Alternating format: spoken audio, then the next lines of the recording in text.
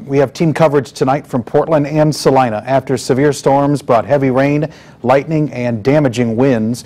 As of this hour, more than 30,000 people are without power in northeast Indiana and northwest Ohio, and crews are still assessing damage.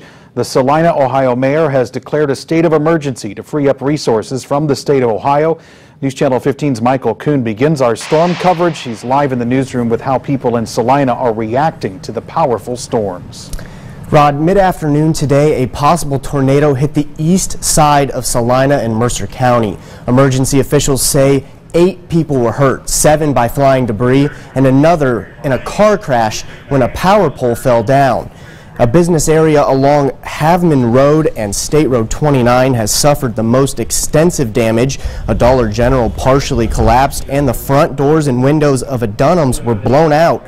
Power lines and trees were ripped up and knocked down. The entire town has been left in the dark. Crews are assessing the power outages and working to restore power, but it's not known when that'll happen. We had some damage in the western part of the county, a lot of agricultural buildings. One house was damaged. We actually had a tanker flipped on its side. Luckily, it wasn't carrying anything, so we didn't have any problem with hazardous materials there.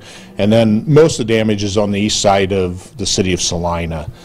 Commercial area, there were some houses hit along Livingston Street, but mostly on the Haveman Road area. There's one industrial building and several commercial buildings that were hit really hard. In other areas of Mercer County, some buildings and at least one house were destroyed. We'll continue to follow the developments and assessments in Mercer County as we get that information. Live in the newsroom, Michael Kuhn, News Channel 15.